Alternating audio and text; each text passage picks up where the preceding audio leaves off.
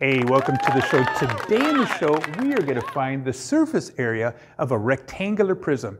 But before we do that, I want to ask you a question. What do you call an empty parrot's cage?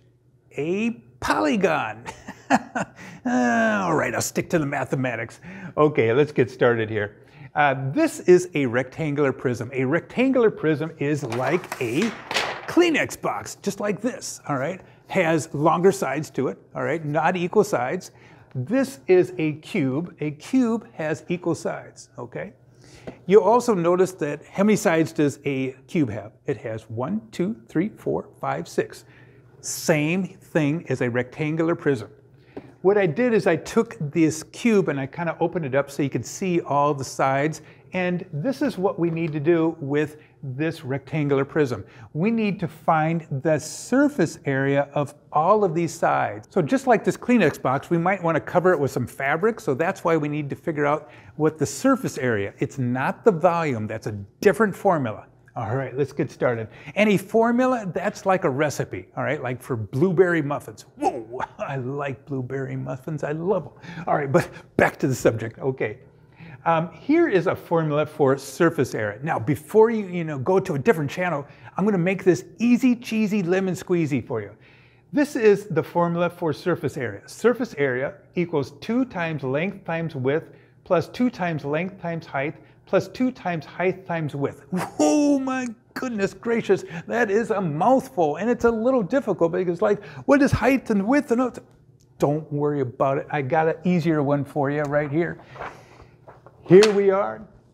Surface area. Surface area equals 2 times front or back plus 2 times right or left plus 2 times top or bottom. Well, you're saying, hey, I thought you're going to make it easier for me. Don't worry. Take a look at this. I even got an easier one for you.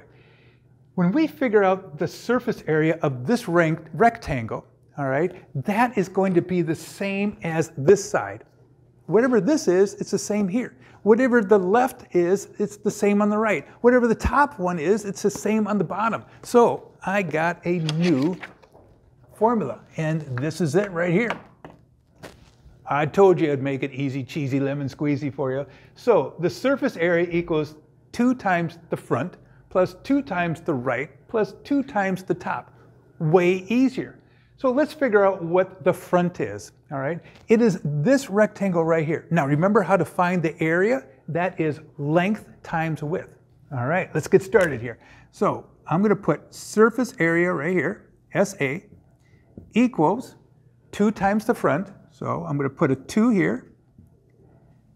The front would be, we do the length, that is 2 times the width. Now, this line segment is the same as that line segment right there. That's 3. This is 3, this is 3, and this is 3. They're all the same. So I'm going to go ahead and put 2 times 3. That dot right there means multiplication, okay? So let's move on. We have 2 times the right. All right. What is the right? It's this one right here, okay? So what I'm going to do is I'm going to pull this little rectangle out just to kind of show you a little bit here. Here's our rectangle here. This side right here, the length is 5, and this side right here is 3. All right, so we have 5 times 3. Plus, now we're going to do the top. Pull the top off, ooh, right, just like that. All right, here is the top right here. And this line segment is 5, is the same as this line segment and the same as this one. So this here is 5. And now we got to find the width. So right here is 2. This is 2, and here is 2. Dose. All right, we have 5. Let's put the 2 here first. And I'm going to erase this so it doesn't get confusing. All right, 2 times the width times the length. 5 times 2.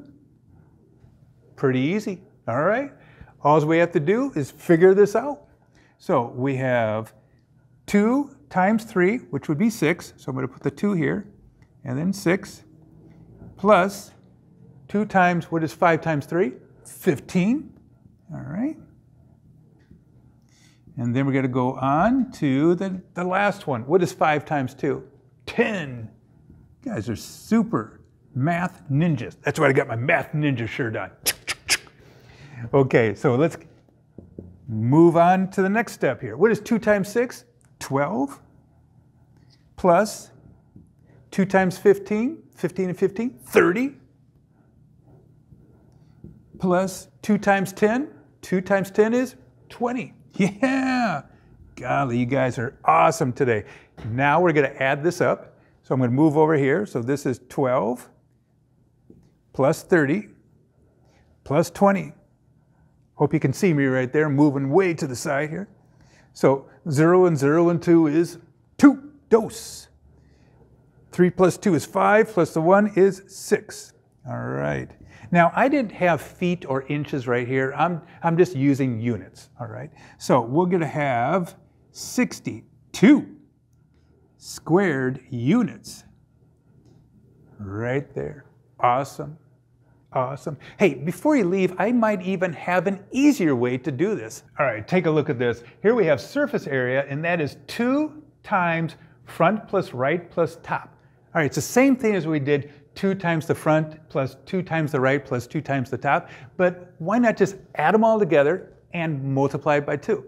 So let's take, for instance, that the surface area of this rectangle, maybe that is 3, and the surface area of this rectangle, you've already figured out, you already took length times width, this will be 5, and maybe the surface area of this one right here, that will be 6, okay?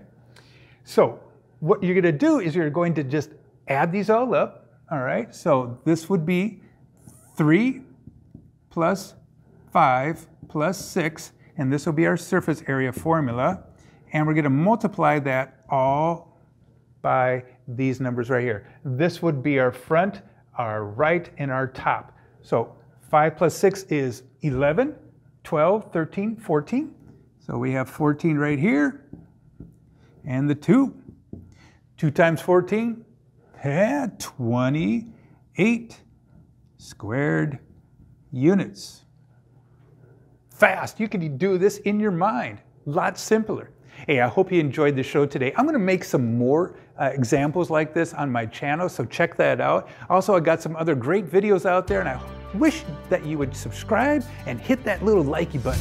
And like always, have a fun day. Talk to you later. Bye-bye.